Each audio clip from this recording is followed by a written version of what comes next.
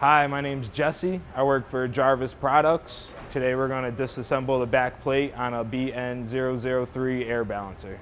All right, first thing we're going to want to do is we're going to want to disassemble the supply and return lines. You just get an adjustable wrench, loosen these up,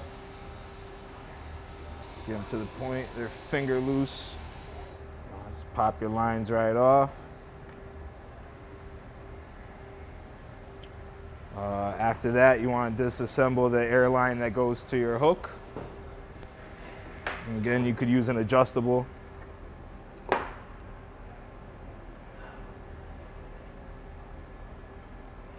right. Once that's disassembled, you can remove your fittings. Again, adjustable works. All right. Once your fittings removed, you can go ahead and remove your 4 nuts. It's a 15mm wrench or socket, whatever you prefer. All right, once you have your nuts off your plate, you can just slide your back plate right off. Kind of wiggle it a little. All right, now at this point, you expose, there's a 3-pulley cable system inside the balancer. If you're having any issues with your cable, this is where you go to replace it. You remove it from the hook, pull it out through the inside of the balancer, and it will come out the back of the plate. To install the new one, you'll do the open end through the plate. So your stopper ends up here, through the 3-pulley systems, down to your hook. So that's the basic disassembly of our air balancer, and now I'll show you how to put it back together. Now you just want to line your plate up with your rods.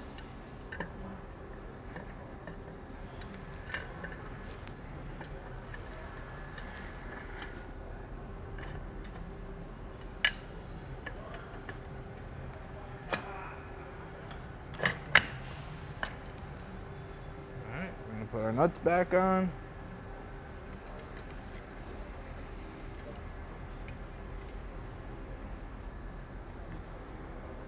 All right, you want to reapply your Teflon tape to your fitting. All right, you want to hook your supply line back up for your hook.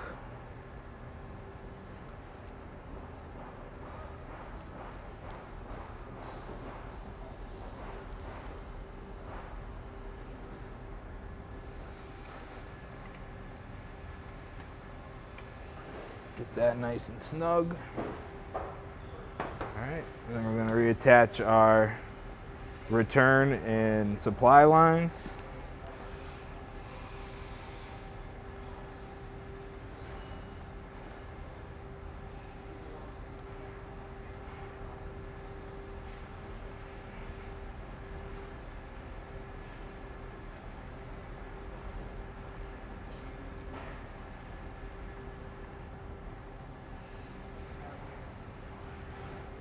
You just want to snug them up.